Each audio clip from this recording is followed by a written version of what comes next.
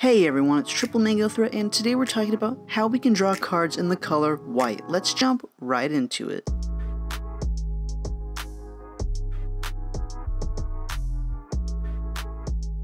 Starting off with the creatures that are going to help us draw, we have Pure Steel Paladin. This is all about equipment, so if your deck is focused on equipment entering the battlefield, this is a great one, and it also makes it where the equip cost is only going to cost 0. You no longer have to pay 1 mana to equip Swiftfoot Boots. But again, you can only do this if you have 3 or more artifacts, and this is very likely in an equipment deck. Next is Saram Senior Edificer. This is mainly going to be a Voltron commander, but you can also put this in equipment decks, and you're going to be drawing a lot of cards. Mentor of the Meek is probably the best out of all the card draw I'm going to be mentioning. Whenever another creature with power 2 or less enters the battlefield under your control, we can pay 1 and we get to draw a card. So white makes a huge amount of tokens. We can just pay 1 whenever one of our creatures with power 2 or less enter the battlefield and we're drawing cards. Mesa Enchantress will specifically focus on enchantments, so if we're an enchantment deck, this is another great one to use. The last creature is Mindless Automaton. It's going to enter with 2 +1/+1 counters, but we can remove 2 counters to draw a card. So if your deck has a lot of +1/+1 counters that you're going to be putting on your creatures, this is a great one to add.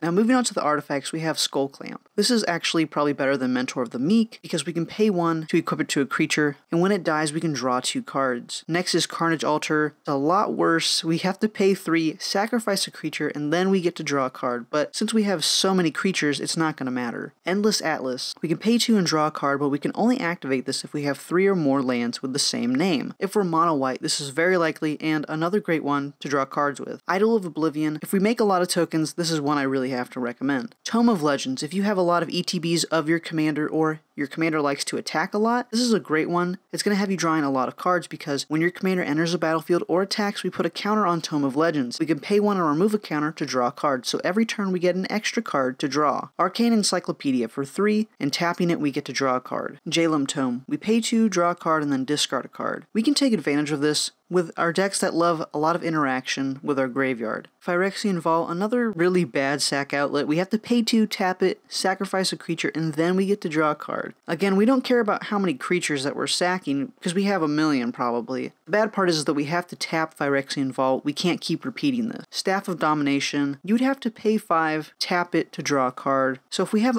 1,000,000 mana, that doesn't matter. But again, you really don't want to pay 5 to draw a card. Well of Knowledge. Any player may pay 2 mana during their draw phase to draw a card. So this is also going to help our opponents, but we can do this as many times as we want. So if we have that extra mana lying around, we're going to be drawing cards. Cosmos Elixir. At the beginning of our upkeep, we're going to draw a card if our life is greater than our starting life total. Otherwise, we're going to gain 2 life. So if we're a life gain deck, I think this is a great option to put in there. Embassy Tome, we can pay 5, tap it, draw 2, then discard a card. Not amazing, but again, if we have interaction with our grave, this is one we could probably use. Jayemdae Tome, we can pay 4, tap it, draw a card. Seer's Sundial is okay. It's been reprinted a lot. It has landfall, so whenever we play a land, we can actually pay 2 mana, and then we can draw a card. White does not have a lot of landfall triggers or a lot of lands to be played, but this is also another way to be drawing cards. Tower of Fortunes. We can pay 8, tap it, draw 4 cards. White doesn't have a lot of mana, so this is an option, but it's kind of far out there. Well of Lost Dreams. This is more likely to happen because when we gain life, and in white that's very likely, we can pay X, where X is less than or equal to the amount of life you gain. If you do draw X cards, this is really sweet, and I really recommend this one. Bargaining Table. We can pay X and tap it to draw a card, but X is the number of cards in an opponent's hand. So maybe if our opponents rarely have any cards in their hand, this would be one to add. Farsight Mask. Whenever a source an opponent controls deals damage to you, if Farsight Mask is untapped, you may draw a card. The art in this card is really spot on because we're gonna get hit to be able to draw cards, but this can go in a deck like Darien. I think this would actually work really well. It wants to take damage from our opponents, and also we're going to be drawing cards from it. Yeah, this is a great one to add. Mercadian Atlas. At the end of your turn, if you didn't play a land this turn, you may draw a card. This isn't too bad. I wish it was a little bit less for the mana cost, but again, we're not playing a lot of lands in white, so this might actually be good. Mind's Eye. A little bit better than Mercadian Atlas in my opinion, but when an opponent draws a card, we can pay 1, and if we do, we get to draw a card. But again, it's requiring a lot of mana mana in order to draw cards, and we'll have to end up paying 6 mana just to draw one card. Moonring Mirror for 5. Whenever we draw a card, we're going to remove the top card of our library from the game. At the beginning of your upkeep, you may remove your hand from the game face down. If you do, put into your hand all other cards you own removed from the game with Moonring Mirror. So every one of our upkeeps, we can switch our hand with all the cards that we've been exiling, so maybe this will give us more options in white. But what's really sweet is that it says may. We don't have to leave our hand and switch it for the exiled cards. Book of Wrath, we can pay 2 mana, pay 2 life, and draw a card. This is okay, but again, we have to pay 2 mana, so that can get kind of annoying, but the 2 life I think will be fine in white. Lore Seeker Stone, we have to pay 3, tap it, draw 3 cards. This ability costs 1 more to activate for each card in your hand. This can be really good. We can end up having 0 cards in our hand and just paying 3, tapping this to draw 3. The likelihood of that happening? Not very well. We might have to end up paying 4 or 5 mana to draw 3 cards, but still that's really good in white. Staff of Nin, at your upkeep you get to draw a card, and then we can also tap it to deal 1 damage to any target. I think the 1 damage isn't really going to matter, but this is 6 mana, just to be able to draw a card at our upkeep. Not really what I recommend. Well of Discovery, at the end of your turn, if you control no untapped lands, draw a card. I don't know how likely this is, because we might want to hold up some mana to have a removal spell. But if your deck has a lot of just no untapped lands, this is a great one for you. Inheritance. Whenever a creature is put into a graveyard from play, you may pay 3 mana, and if you do, you get to draw a card. So when a creature dies, whether it's ours or our opponent's, we can pay 3 mana to draw a card. That's a lot of mana, but a lot of creatures die throughout the game, so this might be worth it, especially for 1 white mana. Dawn of Hope. If you're a life gain deck, you're going to love this card, and if you have no creatures, you can pay 4 to make a soldier with lifelink. Armistice. It's an enchantment where we can pay 3 and 2 white. We get to draw a card, and target opponent gains 3. This really stinks, but card draw in white just doesn't really exist. Convalescent Care. At the beginning of your upkeep, if you have 5 life or less, you gain 3 and draw a card. So if we can abuse losing a lot of life and staying under that 5 life and hopefully not dying from our opponents, we can draw cards with this. Martyr's Cry. We can pay 2 white, exile all white creatures. For each creature exiled this way, its controller draws a card. If we have a lot of white soldier creature tokens, we can be drawing a lot of cards. And that's if we don't care about our creatures, because we're going to have to exile them. Introduction to Prophecy. Now this is one of the new cards from Strixhaven. It's a sorcery and a lesson. We can scry 2, then draw a card. So for 3 mana, that's actually really sweet, especially for white, because card draw isn't a thing. Secret Rendezvous. For 3 mana, us and another opponent are going to draw 3 cards. And it's at sorcery speed, so it's going to have to be on our turn. Maybe this card can help us with some politics with our opponents. I'll let you draw 3, but you can't hit me next turn. Now moving on to the lands, we have Ark of Arazka. We can tap it to add a colorless, or we can pay 5, tap it, draw a card. We can only activate this if we have the City's Blessing. In white, it's very likely we're going to have 10 or more permanents. So I think this would be a really cool land to add to our mono-white decks. Bonder's Enclave. We can tap it to add a colorless, or we can pay 3, tap it to draw a card. Activate this ability only if you control a creature with power 4 or greater. Now white doesn't really focus on bigger creatures, but if your deck does and has creatures that are usually power 4 or greater, this is a great one to add. Seagate Wreckage. We can pay 2 and a colorless, tap it, draw a card, activate this ability only if you have no cards in hand. It's very specific, but again, if we have no cards, this is a great option to use. And the last card we're going to talk about is War Room. We can tap it to add a colorless, or we can pay 3 and pay life equal to the number of colors in your commander's color identity, and then we can draw a card. If we're mono white, we can pay 3, pay 1 life to draw a card. This is really sweet, and it recently came out in Commander Legends, and it's been going up in price, so this may be one for you to grab. Thank you all so much for watching. If you'd like any of these cards, please use the link down below. It helps out the channel at no additional cost to you. And if you'd like to become a patron, you can also do that, and there are benefits to becoming one. You can get a signed card, or I can make a deck tech all about the commander that you want. Now before I end the video, I want to give a shout out to Dragon Shield. This is not sponsored by them, but they're going to release their Harry Potter sleeves on May 28th. They'll have one of each Hogwarts house, and you can use these to sleeve up your new commander decks. Thank you all so much for watching. I'll see you all in the next one. Peace.